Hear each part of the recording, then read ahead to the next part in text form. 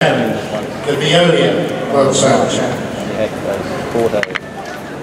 Minister McCarthy, Minister for Transport, Andy Ford, Chairman of the South Australian Motorsport Board, distinguished guests, ladies and gentlemen. May I start by recognising that with so many countries and cultures represented from across the globe, and it must be said across the political divides, we should acknowledge that we meet here today on the traditional lands of the Larrakia people, and that we respect their spiritual attachment to this place. Those of you who have come here today, I trust, enjoyed your visit, and I hope that you have been inspired by the passion that you have felt from the teams you have visited. It's always an amazing experience to be surrounded by bright young people, themselves excited by their passion, and to many the culmination of the dream to participate in this event. One young person came up to me earlier this morning and told me that she had seen a documentary about the World Solar Challenge when she was 6 years old. And had dreamed of being part of the event since. And today that dream comes true, and we welcome all the teams from all the countries around the world who have chosen to come to Darwin and to come to Australia to be part of this event, and I think we should all welcome them.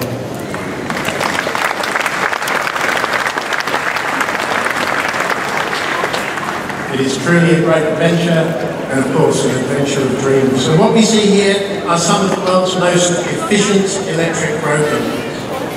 No doubt in years to come we'll all be driving electric cars, and it matters not whether that electricity comes from fuel cells, onboard batteries recharged from home, ideally from solar cells, perhaps on the roof of the house or the garage. The powertrain in the car is the very powertrain being developed and honed to perfection by these guys, and the powertrains that will propel the electric cars of the future. Travelling down the highway at normal road speeds on the power of the sun is very thrilling to those who understand the imperatives of sustainable transport. But it's not only a scientific adventure for the young people gathered here today, but a pioneering adventure. Pioneering adventure into and across the interior of our great nation, which far too few of us as Australians see. The overland crossing of Australia is also a spiritual journey. But the science, technology and engineering we celebrate, of course, is front of mind. And if we put that to one side for a few moments, we glimpse the enormity of the logistical challenge in bringing the team, its solar car and all its equipment here to Australia and travelling across our magnificent country, or even camping in the desert, wherever they get to at the end of each day, with a degree of self-sufficiency that even the early pioneers would understand. Solar cars are built for passion. Solar cars run on sunshine. However, it's the mighty dollar which sustains us, and I would like to recognise the vision and support of Veolia for putting their name to the event, and I trust that being part of it we will exceed their expectations. Our pioneer sponsor, the South Australian Tourism Commission, is ably represented here today by Hitaf Rashid, the General Manager of Events in South Australia, and we acknowledge and thank them for their support. And here on the steps of Parliament House, of course, is a very fitting place to recognise the government of the Northern Territory, your government, without whom we cannot exist. And it's not just the dollars they provide, the help and support of Port Cannavale and the staff of the Northern Territory major events is vital to our operation and makes us feel more like we belong to the territory. Well, we thank you and its staff for all you do. Simon Saunders and his group of vehicle standards and compliance are also essential ingredient to the event, and we thank Bill Muir and his team for their good humour in guiding and supporting us through the process of getting us on the road. To our commercial sponsors, Interno, Citizen, KBR, Michelin, we strive to meet your expectations too. To our civic support, especially Darwin City Council and Adelaide City Council, we thank you. The RIOs and the CSIRO give us our scientific credibility. And I must mention the team at South Australian Motorsport. Mark Warren, the Chief Executive, will be travelling with us to see how the event unfolds. To our media team, those back at Mission Control, my own team of volunteers, especially David Kitchen and Wendy Matthews, we couldn't do it without you. The Veolia World Solar Challenge is an event which defies definition. It challenges our perception of the cars we drive and the fuel which powers them. By seeking new and different ways of addressing our personal mobility, we see young people not only dreaming of a greener future, working hard to make that dream a formality. In very few moments we shall have the Honourable Gerry McCarthy, Minister of Transport, wave the Northern Territory flag to start. First, we shall honour Australia with the national anthem.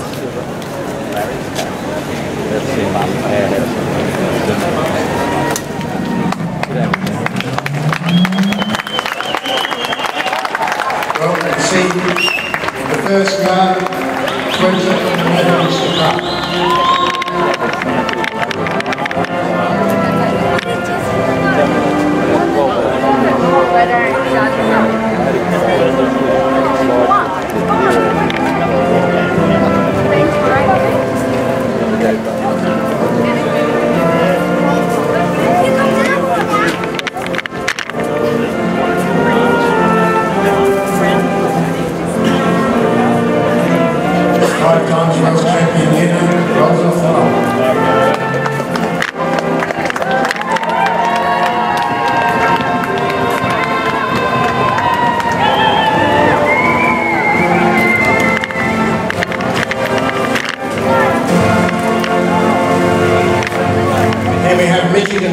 University solar car team, having captured 6 US national championships, widely recognised as the best team in the United States.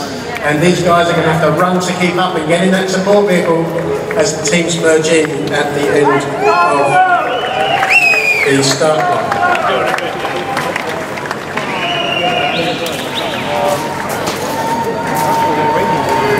Our own Australian team, give them a cheer. One of our Australian teams, of course, this one from the University of New South Wales in Sydney, SunSwift, a brand new car, and they're out to show something special and we wish them well.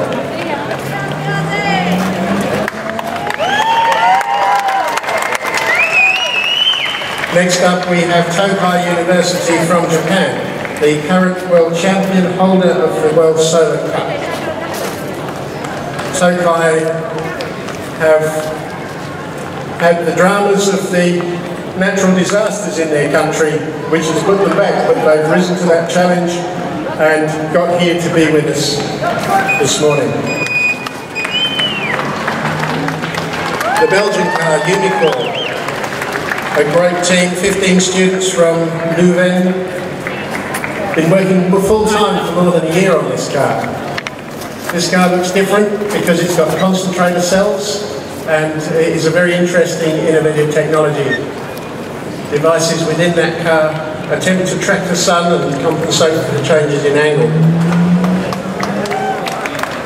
Next up is Zenith from Stanford University in the US, an Ivy League university, and you have to admit this is a beautiful car. This is a brand new car, the latest of the many cars that Stanford have built, and they have great support from industry.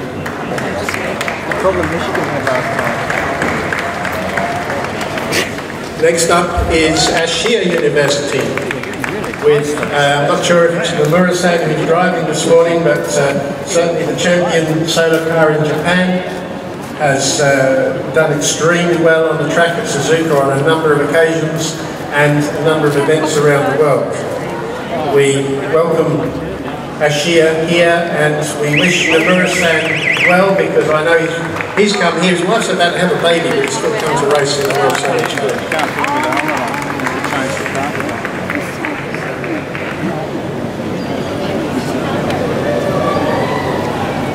What one? Okay. So we have a non-starter on the grid, which is interesting. So next up, I believe, the cameraman steps to one side so I can see who it is. Thank you very much. We have Calgary.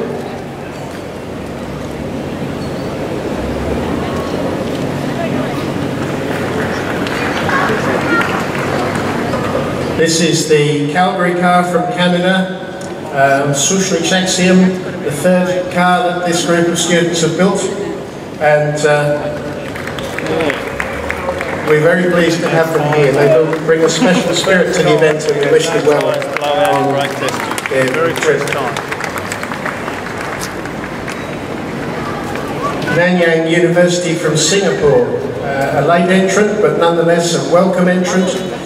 Singapore has a great history of fine engineering, innovation and development, and we welcome Venture 5 from Nanyang University from Singapore to the event and wish them well.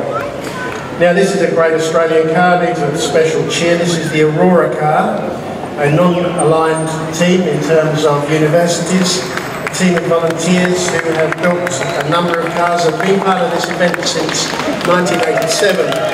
And their founder, Dave Future, unfortunately moved on to a better place last year, and I'm sure you'd be very proud to have been here and seen the Aurora car on the start line. Another American entrant, Cal Sol from University of California, Berkeley. Another non-profit team supported by Volkswagen, who are very interested in the bright young engineers from this institution. But as I said earlier, the event crosses the political divide, and we have a team here from the Kazvin Islamic University in Iran, and it's a delight to have two Iranian teams here in Australia. 8 students from electrical, mechanical and aerospace have been working on this car for 18 months, and we wish them well. Next up we have Apollo from Taiwan. The Apollo team was founded in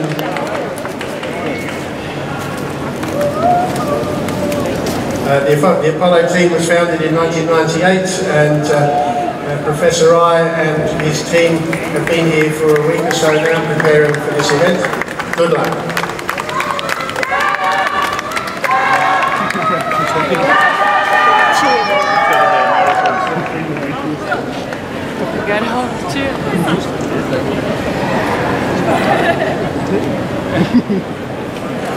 We're going to be in it. Now the next car we have coming up to the line is from Sakarya University in Turkey. It's their second participation in the event. They came in 2009. They have some experience of the event now, and they've come back better prepared. And we're sure they're going to do extremely well, and we look forward to following their progress as they travel down the track.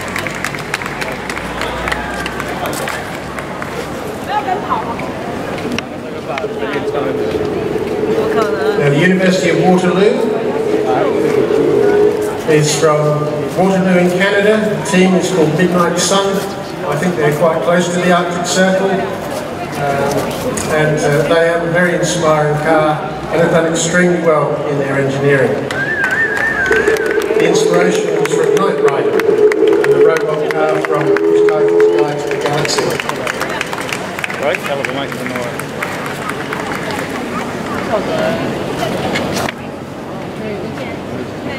Next we have another brand new team to the event, team from Italy, team Ondo Solare.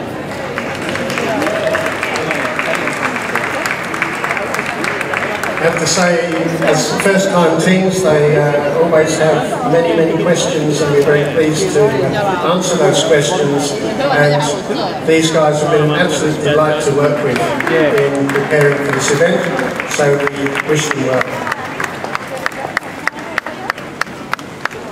Another European team is coming up, the Solar Energy Racers from Switzerland, from the Bula Group, which is a Swiss company in process engineering.